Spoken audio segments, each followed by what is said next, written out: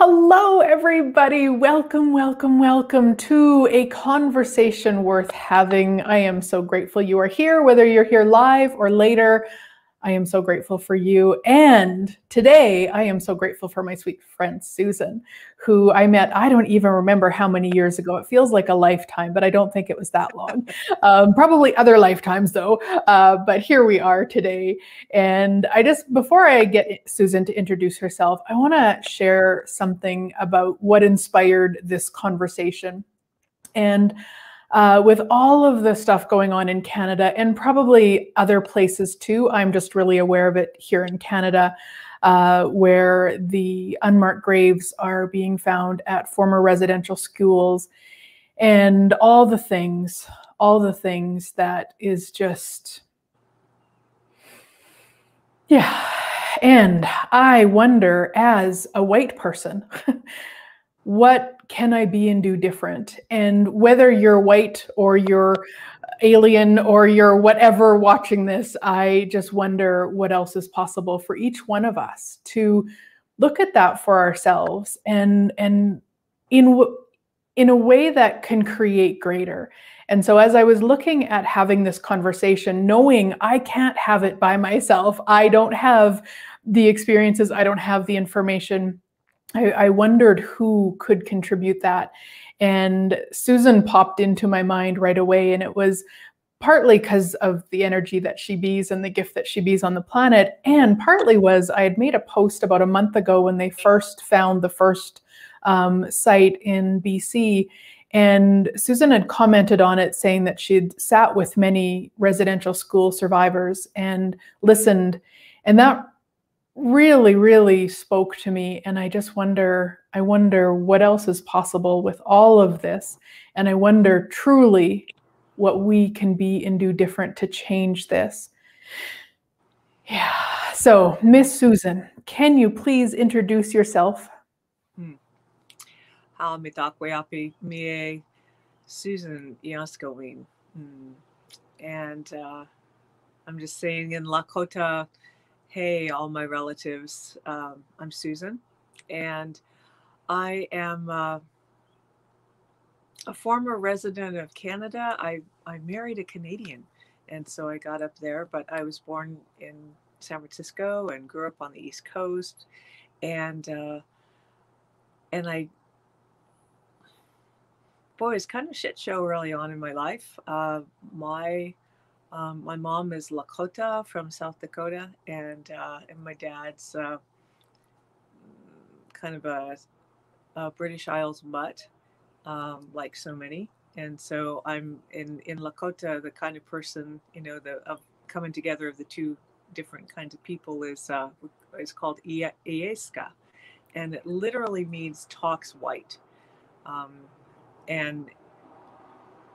And that's just an interesting thing. And having spent time with a woman who is my medicine teacher, who is from a different First Nations background, Micmac and British Isles, she just talked about the need for a bridging, between the different ways of perceiving the world. And I don't know how many of you are bilingual or multilingual, but you probably know that when you speak a different language, there's a different way of looking at things and perceiving things. And so I've had the gift of being able to, look like I look, and being raised around white people. Dude, I was surrounded as a little kid with my grandmother in Virginia, south of the Mason-Dixon line. I was a Southern white Roman Catholic looking like this. And that was like, what?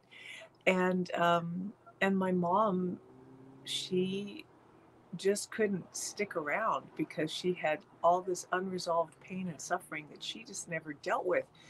Back in the 30s, it was still going on hardcore. And like in South Dakota, there's even photos you can find on the interwebs of like outside of business would say no dogs, no Indians.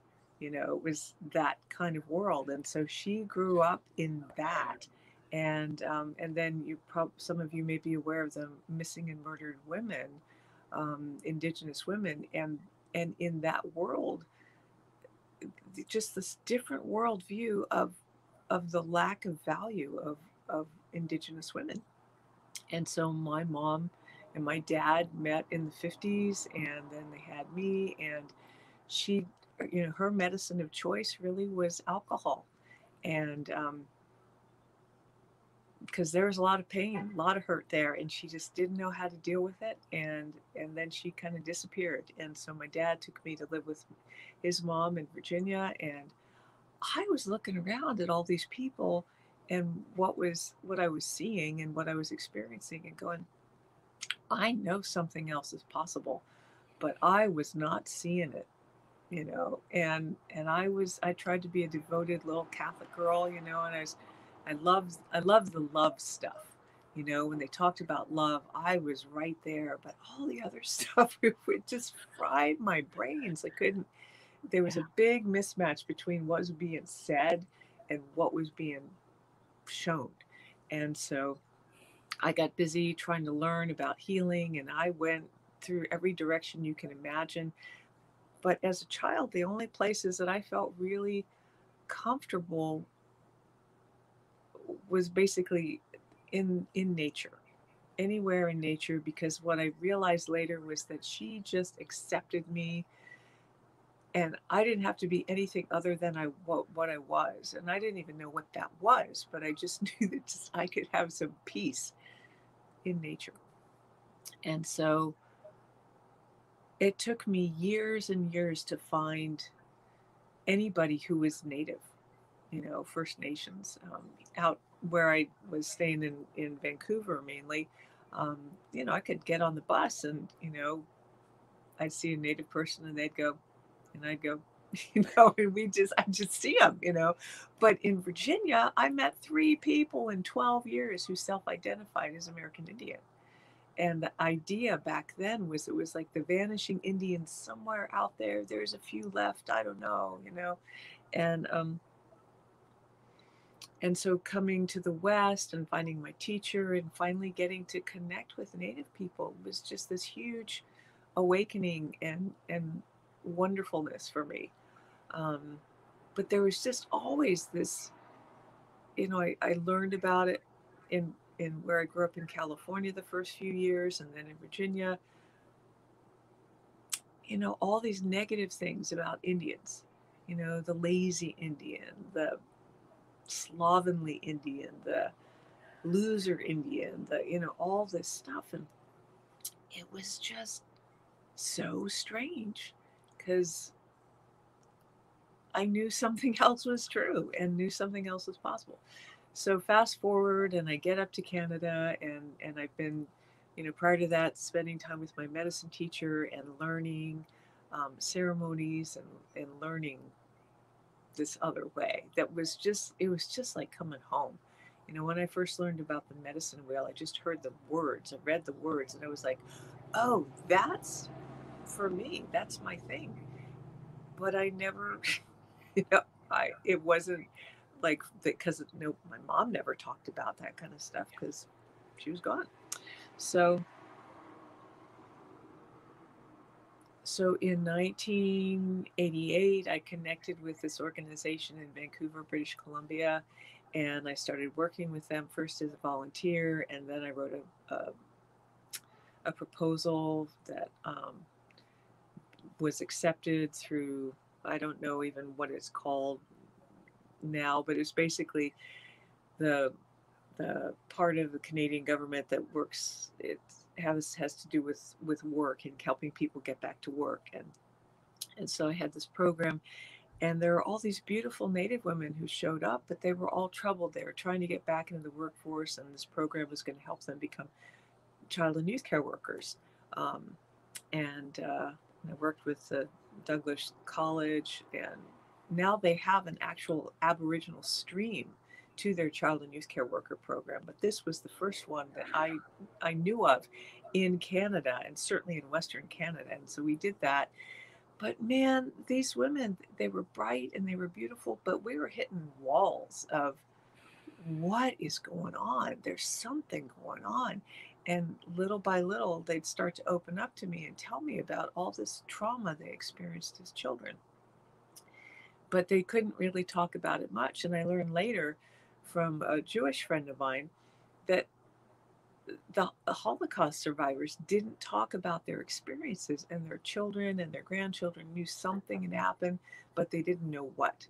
And so I started working with, we started working with this fellow from who was in Lethbridge at the time, and we started these healing ourselves in our communities gatherings, and people were coming from all over Canada and from the States, and even from like us, New Zealand.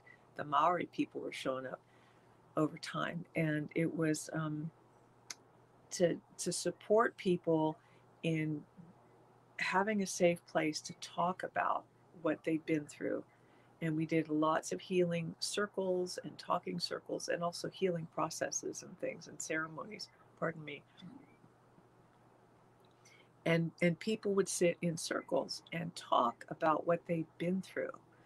And sometimes their children or their grandchildren would be in the circle, and the tears would just be flowing and flowing and flowing. And sometimes people couldn't even talk, but that we would just sit with them, as they listened with each other and from the heart. And these children and grandchildren would just say, "Oh my God, I always knew there was something there, but they just couldn't talk about it." And so just imagine like being a little tiny kid, and you're taken away from everybody and you're just told everything about you is wrong. You are wrong. And it's not just how you look, you know, but what you are is wrong. And to grow up in that milieu, and then maybe you get to go back to your folks and maybe you don't. But I even heard stories of people who, like, half of the siblings would be taken to the Catholics and the other half would be taken to the Anglicans. The Catholics would learn French, the Anglicans would learn English. They'd come back together and they couldn't understand each other because they weren't allowed to even speak their language. So a lot of them forgot it. Not all of them, but a lot of them did.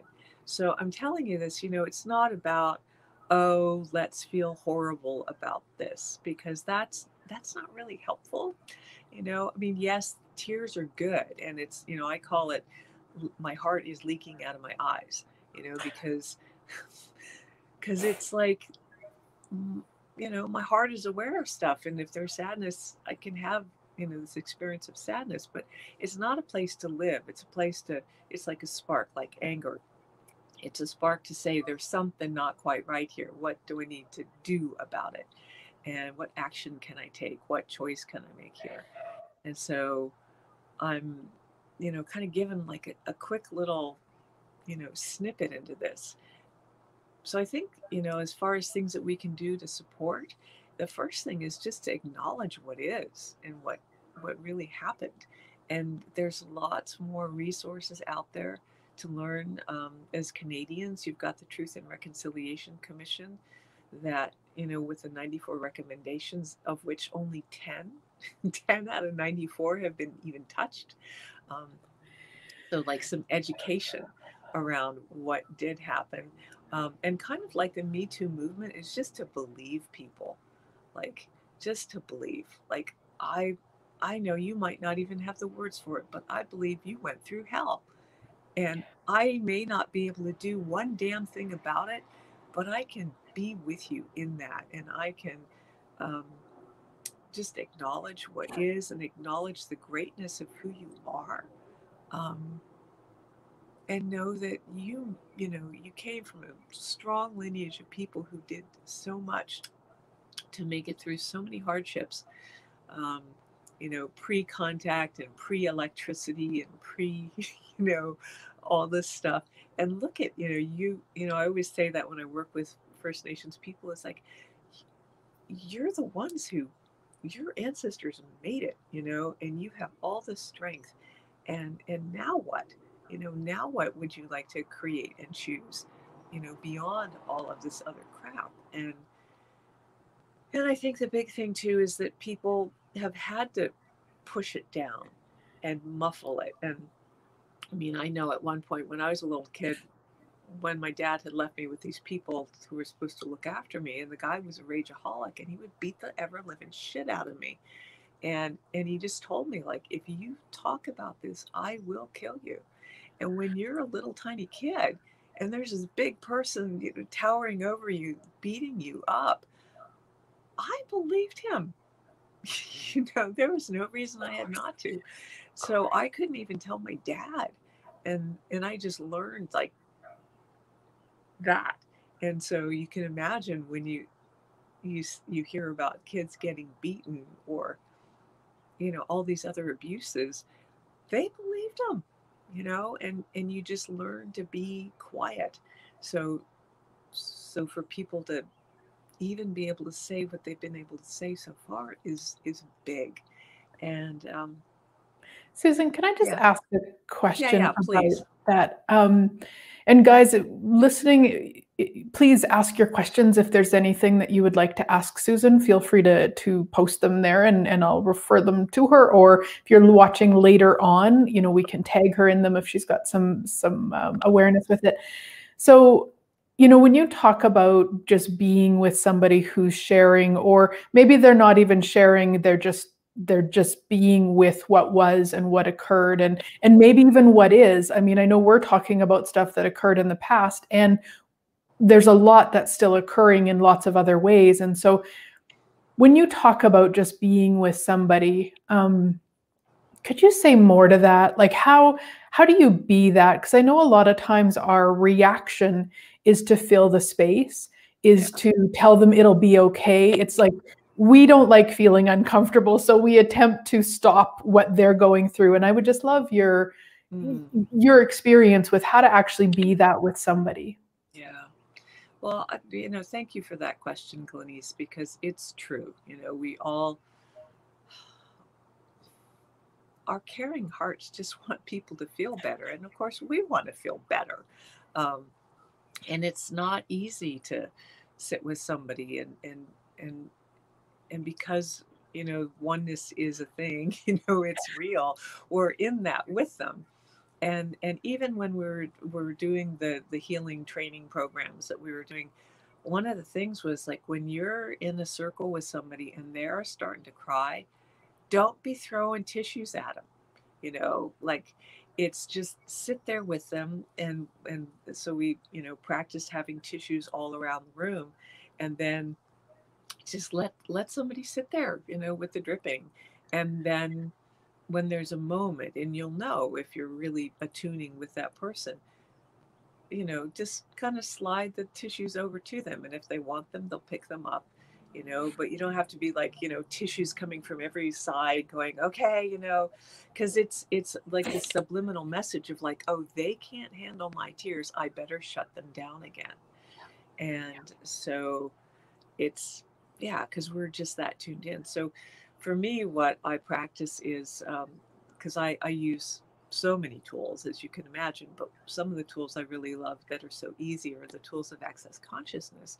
And one of them is just to drop your barriers, you know, just to drop those barriers and then let your energy expand out, you know, right to the edges of the ever expanding universe.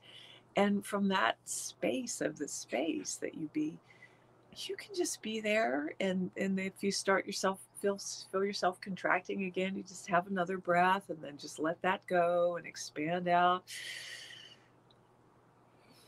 you know, and not in that big like I just did, you know, because people will be aware of that breath and they'll think, oh no, now I'm being too much and I've got to shut it down again. But just, you know, surreptitiously just, you know, breathe quietly and be expanded. And so because if I can be in my body, you know, and with my body, I just go, body, are we okay? You know, we're not getting beaten right now, are we? No, okay. And okay, so I can be here. Maybe if you need to, put your hand on your tummy and just go, okay, I'm here, I'm okay, I'm breathing, it's all good. And then, you know, if there's a moment with the person, just ask, you know, is there anything else besides sitting here with you that I could offer you right now? You know, and just ask them, you know, and let it be okay if they say no, or yes, but I don't know what that is, or whatever, you know. It's so if because I've just found over the years that the more inner work I do, the more available I am for the people in my life, you know, including myself. And so if, you know, whatever tools that you have that work for you, you know, use your tools while you're in the middle of whatever it is, you know. And so if you're being able to be a witness, you know, for your friend or colleague or even your neighbor or acquaintance, um, it's really valuable. Yeah. And you know, there are some of our people that are so hurting right now that they're angry. I mean, I've seen some posts. I've got a lot of Indigenous First Nations people's posts, you know, and they're just like, and that's that hurt, you know, that hurt that's coming out and that's been suppressed for so long. Like, we've known this. Everybody who went through it, you know, has known it, whether they've suppressed the memories or not. And then our people have heard the stories, you know, within the families or friends. And it's been, we've had this awareness for a long time. And then to hear somebody say, well, it was a long time ago, you should just get over it. Um, that's hurtful. And so to be able to just have a witness who's not judging me and saying you should get over it, or okay, well, you've had your 15 minutes of crying now, you know, is it better yet? um you know, is it's kind of like maybe not quite what we're going for there. And but to have allies, you know, and to be an ally is really to let yourself be educated and not take it personal. You know, that's the other thing, because like if I'm taking something personal, then I'm going into contraction again, and I'm making it about me. And you know, and we hear these words of white fragility, and it's like, you know, I'm not saying you hit me, Glenise.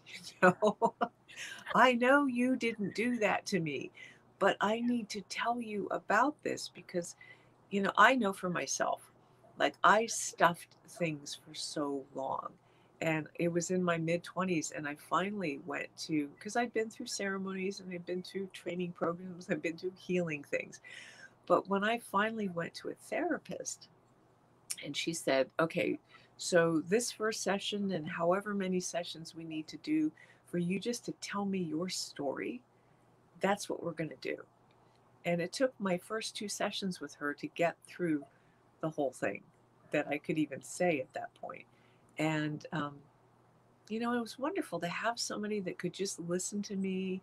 And she leaked, you know, many times listening to my story. And, and just to have somebody to listen to me and not have to interject anything. You know, she didn't even ask clarifying questions. She just said, is there anything else?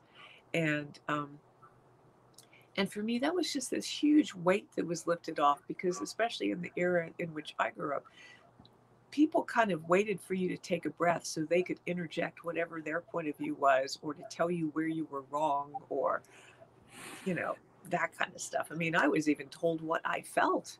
Oh, no, you didn't feel that way. You felt this way. You know, like, so to have that, oh, somebody's just listening to me. What, like, wow, kind of experience. And so that's a huge gift, just to be able to listen, you know. And I would just encourage people to, you know, get some background information. There's lots of information. There's movies, there's interviews that the CBC did, a whole thing on the national, that you can find through YouTube, of people's stories. I've got like tons of stuff. I even posted. There's a beautiful woman, Farah Palmer. She's this gorgeous Cree woman who I knew her mom, And her mom brought her to our office when she was like 12 years old to sing. And this voice was just spectacular. And I thought, oh, a little bit more training, and we're going to be like hearing from her. And not only was she a beautiful singer, but a writer of songs. And she wrote this beautiful song based on what the stories her mom told her about residential school. And I dug up a performance she did at like the Canadian Music Awards, I think. Maybe the Aboriginal, I forget. But anyway, I posted it on my Facebook. And it's just, it's a heart wrenching but beautiful and poignant song about children going to school, and what a warrior her mom was. And so we're not calling people residential school survivors, we're calling them and I don't even know if we're going to call them schools anymore, but those places. But they're the warriors of those places, because they kept going. And so, yeah, to really acknowledge the strength of the people who lived through all that. And many people have thrived, and many people haven't. And the thing that's um, that's come up a lot as I've been reading my friends' posts is just, who would those children have been? What leaders would they have been? And I guess the other thing that comes up for me, and not to get all maudlin or anything, but just that that whole thing with lazy and loser and all of that is like, when you're dealing with post-traumatic stress syndrome, you know who does great? Like there's some it, I helped start a mentoring program down in California years ago, and I had to do all this research on it. And one of the things they found this is that if a child who went through troubling times had a mentor, like even as little as 1 hour a week for about a year, 9 months to a year, it was like an inoculant, that helped them really. Yes, they'd have bumps in their lives, but they'd be able to move forward in a strong way. And people like Michael Jordan and other folks who had been through really rough childhoods, but because they had this mentoring, they were able to, move forward. And I see that in my own life. I mean, I had my grandmother who was a steady influence and really, gave me so much support. She wasn't a real warm, fuzzy person, but she showed her love through other ways. And I had a ballet teacher who really just chubby little Indian kid shows up, and she just saw me, and she always caught me doing something right. And unlike the nuns who were always catching me doing everything wrong, you know, it's a wonder. I mean, I went back and looked at all my report cards at one point, and I had like my lowest grade was ever a C, but my internal projection was that I was a horrible student, and that I spent all my time in the corner because I was the little Indian kid, in this sea of white children. And so, yeah, it was hilarious. But anyway, so it's just that thing of like looking for the good in the people. And I remember years ago, I was invited, our organization was invited to do, it was a cross-cultural training for the Vancouver Police and the RCMP in the area. And so there were members of the Indo-Canadian community and the Chinese Canadian community and Aboriginal community. And we went to the Italian Cultural Center in Vancouver and had this like day-long event, or at least half the day. And I remember sitting across from this RCMP, I think he was a corporal, and I was dressed in my my business attire, because that's that was the mask I was wearing that day. And um, and he's sitting there, and we're having this chat, and he says, "Wow, Susan, I've just never met any Indian Aboriginal people like you." And I looked at him and I smiled, and I said, "Well, and I used his name. I'll just say Daniel. I don't remember what it was." But I said, "But, Daniel, I bet you have." And he looked at me and he's like, "Really?" And I said, "I bet you have.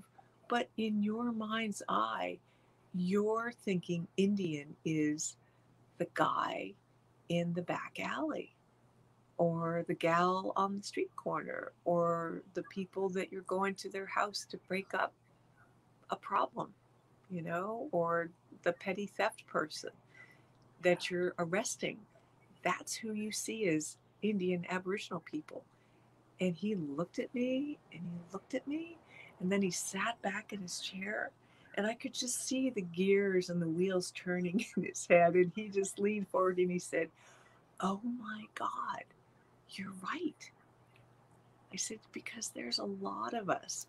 There's teachers and lawyers and judges and all kinds of professionals and people who work in banks and people who are successful parents, but you don't hear about those stories." And he just said, "Oh my God, I'm gonna really try to look different from now on." And I said, "Thank you, just thank you." And I've had those kind of chats with social workers, and it's like, it's one group I was invited to speak to, and I just said, "You've graduated from social work school, and now you're going to go out there and you're going to go work with these people, but you got to keep in mind, like, there's all this wounding that's happened, and so you're dealing with people who've been through all this stuff and they've never had healing." And they're looking at me like, and I just said, "Okay, so let's just imagine it's rush hour in Vancouver and you're cruising along, and all of a sudden you're not cruising anymore and the traffic is all backed up." And they're like, "Yeah." And I said, "You've been through that?" "Yeah."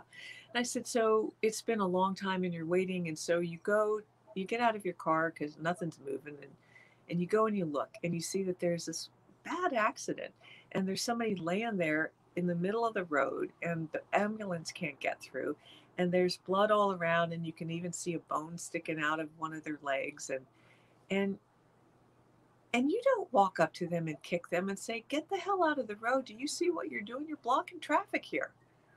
You are blocking traffic and you're making a mess, and you're really messing things up, and you shouldn't do that. You should get out of the way.'" And they're all looking at me like, "Well, what are you talking about?" And I just said, "Yeah, people have wounds that you cannot see, but they're just as real, and if you could just see with those kind of eyes that when people come, they're not trying to milk the system. Some of them are. You got some like that, but that didn't come out of nowhere. And so just keep that in mind. Just do your best to keep that in mind. So when you're out on the street and you see somebody, you know, they didn't say one morning, "Hey, I think I'd like to go and be a homeless addict on the street. I think that'd really be fun. What do you think, Harry? You want to come with me? Hell yeah, let's go do it." There's nothing like hanging out in a nasty back alley of downtown Vancouver, to really bring your day up. Like, Oh, Susan, I gotta say that is such a brilliant analogy. Such a brilliant analogy, because you're right, nobody would go up and kick them and tell them to get out of the way. Like nobody would. And yet you're right, there's so many of the people that have experienced the residential schools or had somebody in their life experience them. So it's, this kind of ripple effect that are walking around with those protruding bones, so to speak, that we don't see. And like you say, I mean, then people have experiences and then they glump them all together and they say, well, this is what this group of people is like, or this is what this group of people is like. And I love that. Thank you so much for that. And really, guys, I wonder what might be possible if we were willing to just be present. Just be present. Susan isn't asking you to make excuses for. Susan's asking you just be present with who you're with, and maybe look through a different set of eyes. Now, I want to ask you, Jocelyn has asked a really great question. She said, if I genuinely feel sorry or sorrow for you or someone going through this, what's the best thing for me to say? Can you talk about the word sorry? Yeah. Well, one of the things I've said to, all the children that I've helped raise is that sorry has gotten overused, and especially as Canadians, good Lord, I could bump into you and you guys say sorry, for crying out loud, you know. So so so what I would say to my son, who is my stepson, both of his parents are Canadian, but he was born in the States, and then I helped raise him, and we're still friends to this day. Um, but I'd say, honey, you know, sometimes, you know, a word gets overused and then it loses its meaning. So for little things, let's not say sorry, just say oops, you know. So if you did something and it wasn't quite right, you know, but it wasn't a big thing, just say oops. Then save the sorry for the big stuff. But I would say better than sorry is I apologize. You know, I apologize. You know, and I know that I didn't do those things. You know, I didn't do those things. But I'm part of a system that has benefited from all of those things. You know, and so I apologize. And for any part, you know, any of my ancestors might have played in that. I was talking to a friend the other day, and she said her family had slaves. You know, when you go back a few generations, her family had slaves, and she's like, you know, how do I deal with that? And I said, yeah, right. How do you deal with that? And so I would just say, you know, I feel so bad. Like my heart hurts to hear all these things because I have a caring heart, and I would never want any child to go through that. And I don't know what I can do, but if there is anything that I can do, you know, please let me know. And I'm going to do my best to educate myself. You know, I'm going to educate myself on the real history of what happened. And I'm going to, you know, push for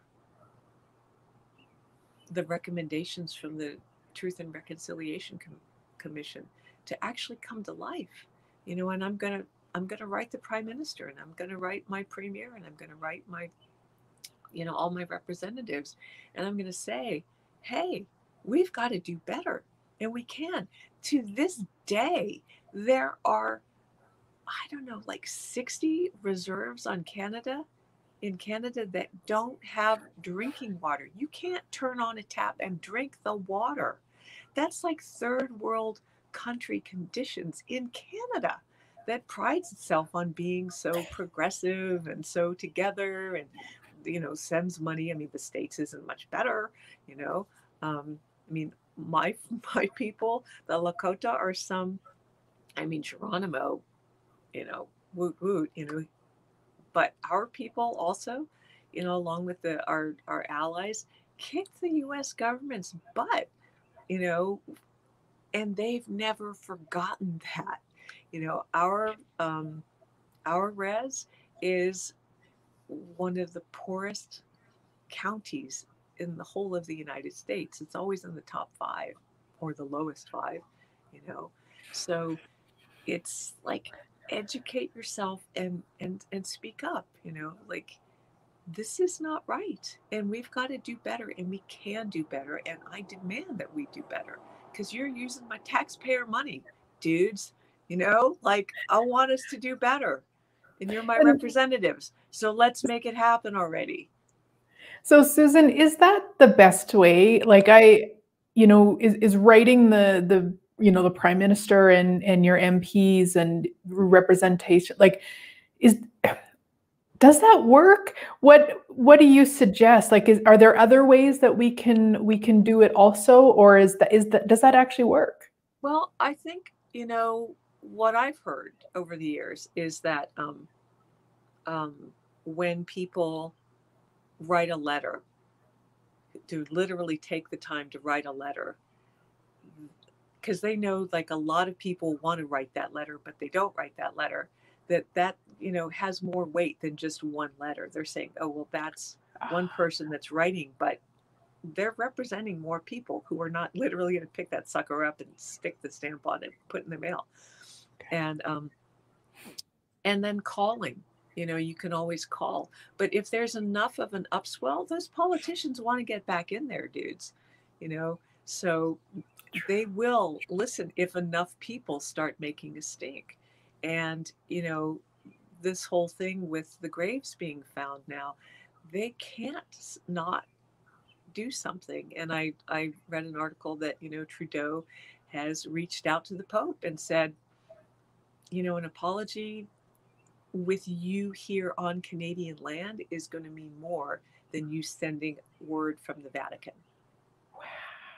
So it's, there's enough of a groundswell. And I've been working with the missing and murdered Indigenous women thing for years and years. And now finally there's enough of an upswell that more and more people, and it's even come across into the States. So now, and we have our new Secretary of the Interior, who's an Indigenous woman, first one ever. And the Secretary of the Interior in the States is the one, the bureau that's, got to do with First Nations people down here. So it's like, yay, woot, woot, first time, and a woman, woot, woot. So, yeah, it does make a difference, and is it the only thing? No. I mean, certainly, listening, joining gatherings, if you feel called to do that, to go and stand witness when there's a missing and murdered women's thing going on, or a rally, in support of residential school warriors, just to be there. You don't have to be all up and crazy and stuff, but just to show up, and just quietly just nod, and because it's a thing. And also just a little heads up, like if you're ever around First Nations people and you go to shake hands, it's just touching hands. It's like a gentle clasping. Like, I was raised by my grandmother to not be one of those soft, wimpy Southern girls who just touches, and but that's literally like an Indigenous handshake, is that. So just, I don't know, that just popped in my head. But anyway, No, those things are good. Can I ask another thing about that? I grew up in Turtleford, Saskatchewan, so Thunderchild First Nation Reserve is right there too, and so I interacted and had lots of friends and boyfriends and had a lot of experience. And one of the things that I noticed was that eye contact was very different. Yes. Is okay? Can you speak about that? Is that a cultural? Yes, it is. And boy, I can't tell you the number of cops I've spoken with over the years, and cops in training is like, listen, it's a sign of respect not to be looking in each other's eyeballs like that. And whereas in Western culture, it's a sign of you're being shifty and shady if you can't look me in the eye. And I've sat with, so many elders and holy people, and they'll look right past you, if they, or they'll look down, or they'll look at something that they're holding, and they'll speak, because it is just this thing of respect. Now, there are people nowadays who are more comfortable looking in the eye. But yeah, don't ever take it personally if somebody's not looking you straight in your eyeballs, because it's not done a lot, on a lot of reses. So yeah, that's a great point. This is one of those things. Okay, so I've been kind of taking notes. So I just want to just go back for anybody who's listening now that maybe didn't join at the beginning. So some of the things that we can do, every one of us, it doesn't matter who you are, every one of us can listen. We can educate ourselves. We can take some form of action, whether we want to write the Prime Minister, our MPs, other people that might have some say in that sort of stuff, join gatherings, be present, just be present with people. Look through a totally different eyes than maybe what you've heard growing up and what you've decided were your points of views about it. Is there anything else you would add to that, Susan? Hmm. Hmm. You know, I think just to contribute your energy on the energetic level, whether you consider it a spiritual energy or what have you, like um, just from your heart to the heart of all the people who are just so sad right now. Um,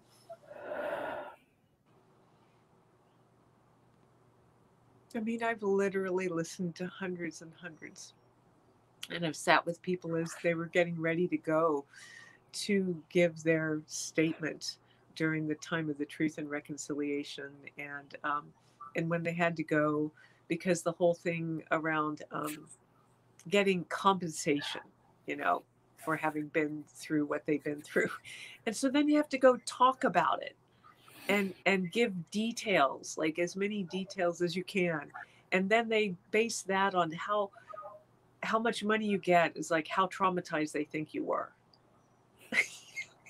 It's just like insanity. And and so just that sense of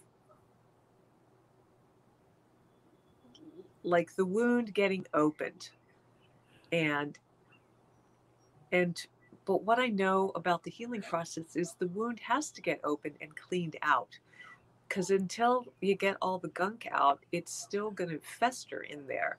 And so all the social ills that we've seen is that festering. And so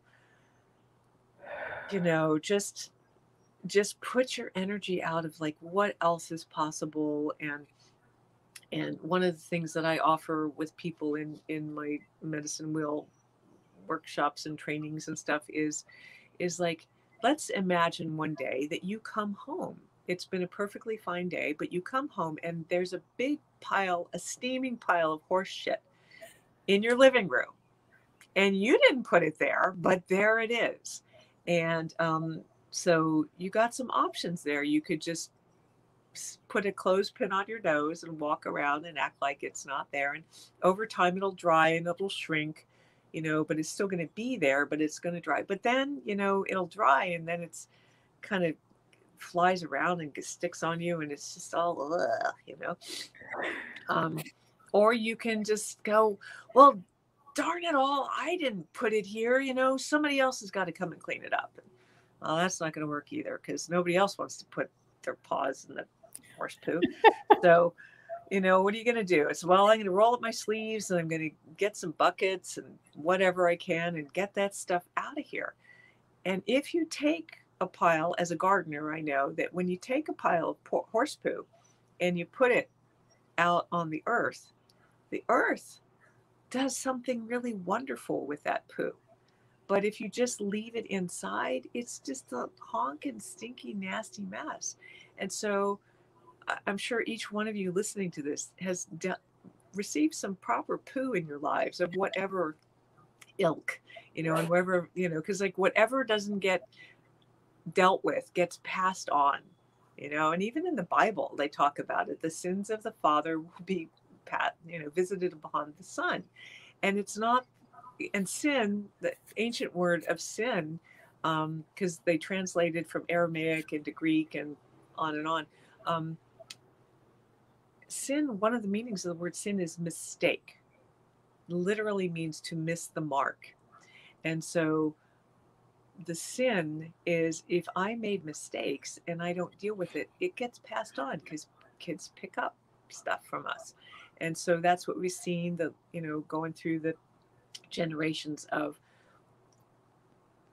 the stuff that didn't get healed, the mistakes that those Catholics and Anglicans and even Mormons and whoever, passed on to our ancestors, got passed on, and then, and now we're seeing those social ills in our time today. But we got to take that horse manure and put it out, and because it's going to make beautiful flowers and beautiful vegetables and happy, healthy, fruit trees and such the like. And so that's the beauty of it. So take it, put it where it belongs, and which is my long-winded way of saying go out to the earth and just say, Mother Earth, a lot of crap has gone on here, and I don't even know what exactly to do about it.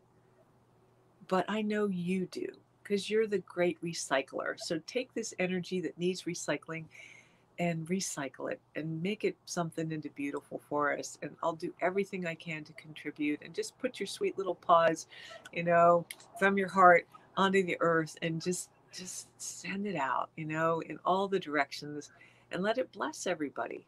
And it'll come back, and then you can let it be multiplied and go back out there again, because this, is now the time. Oh yeah, because it's all coming out. It's all coming out. And I'm sure there's more, and there'll be more tears, but we can do this. We're big, we're mighty, we got this. But we've got each other's backs, and the universe has our back, and Mother Earth has our back, and having the backs just keeps going on and on and on. Wow, I love that. Thank you. Thank you. Thank you. Now, I have a question, and then I'd just like to take a moment before we end, for all the warriors.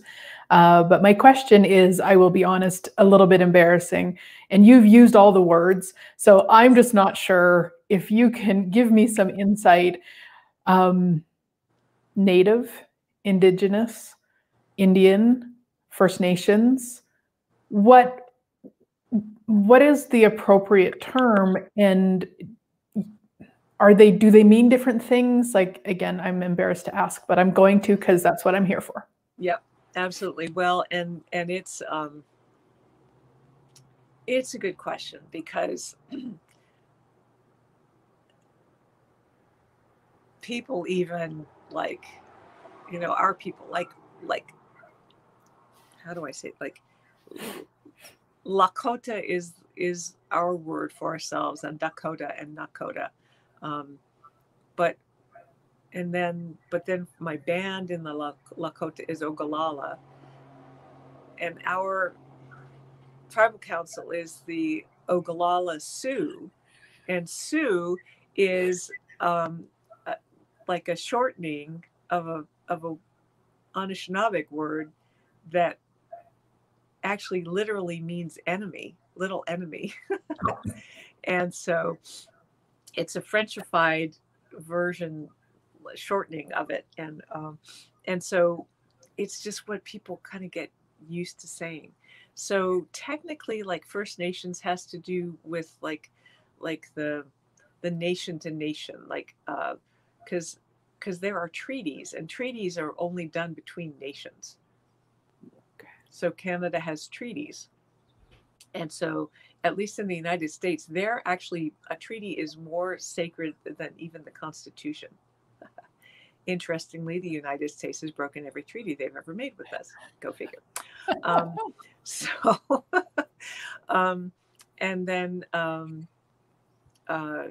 Aboriginal is kind of like blanketing, and Indigenous is also, because Indigenous means of this place, so Indigenous to this place.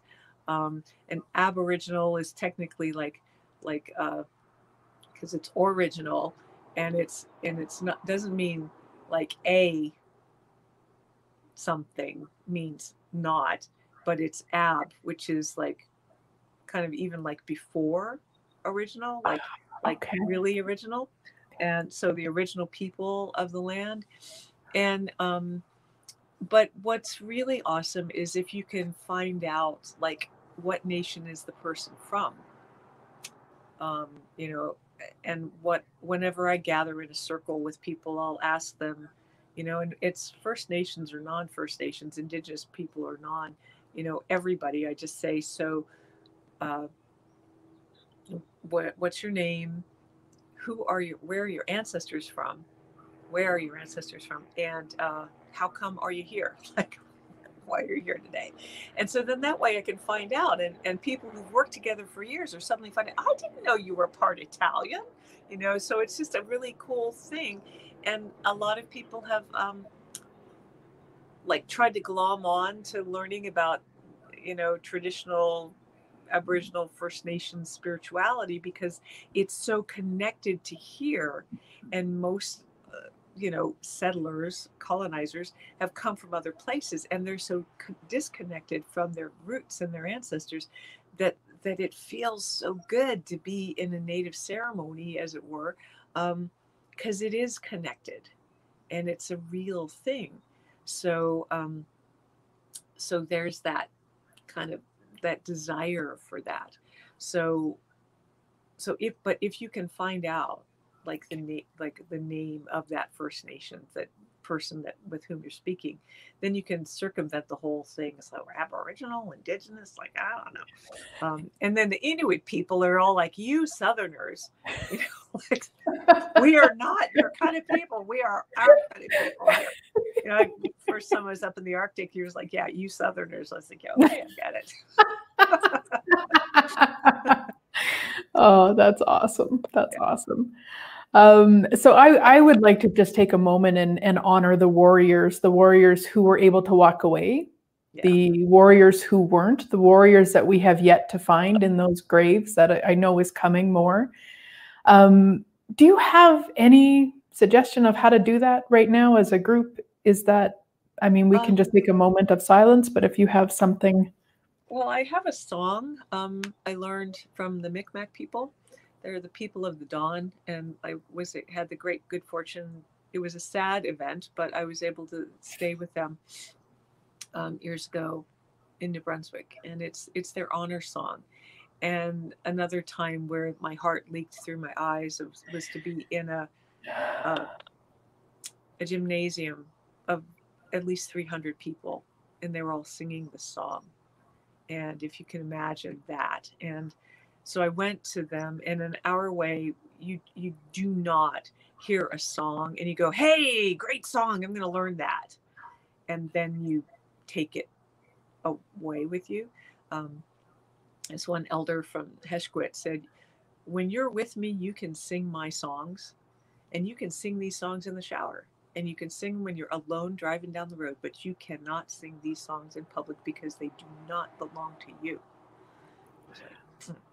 So I, and having known that, I went to these elders and I offered them blankets and tobacco. And I said, in the old days, as a Lakota woman, I would be bringing you a herd of horses to ask for permission to sing your song.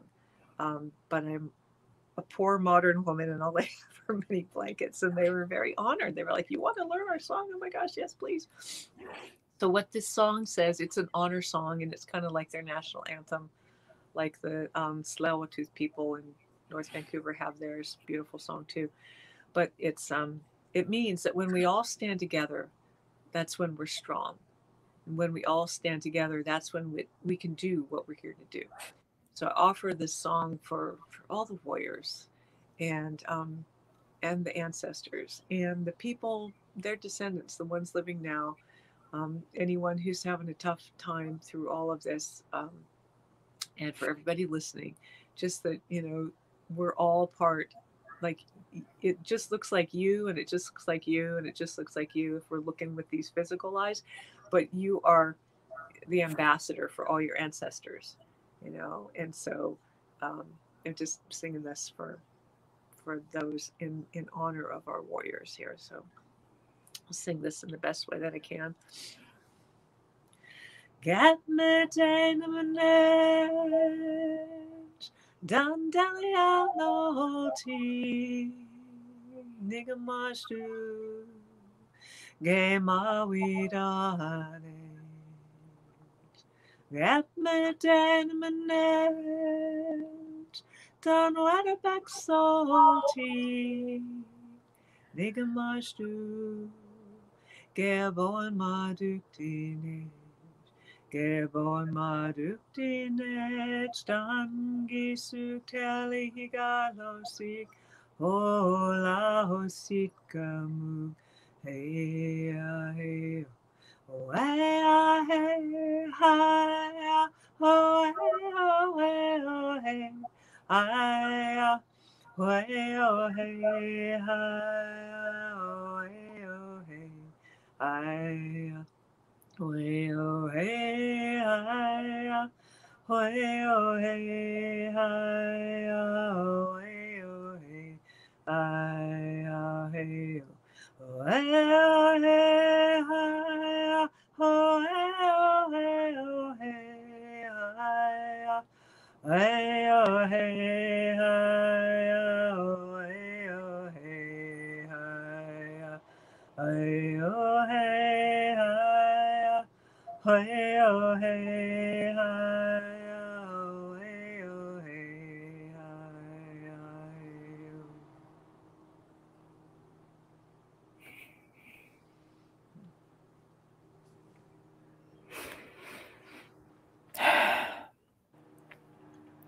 Thank you so much, Susan. I'm so grateful for you and this conversation, and truly, what else is possible that we've never even considered? Well, and in the West Coast area where I'm staying, it's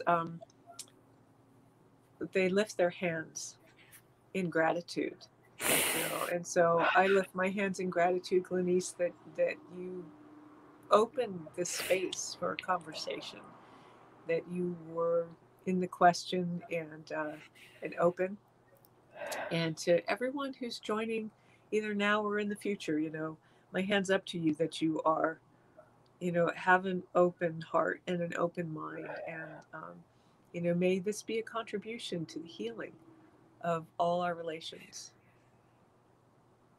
Yeah. Oh, mitakoyapi. Thank you. Thank you. Thank you. So, if anybody would like to reach out to you, Susan, how is the best way? Well, I'm on Facebook, Susan Powell, and my poorly neglected page that because there's a lot of Susan Powells out there, but my poorly neglected page, I'll be better about it, but it's Medicine Wheels and More. And so you could even send me a message through that. That's pretty easy.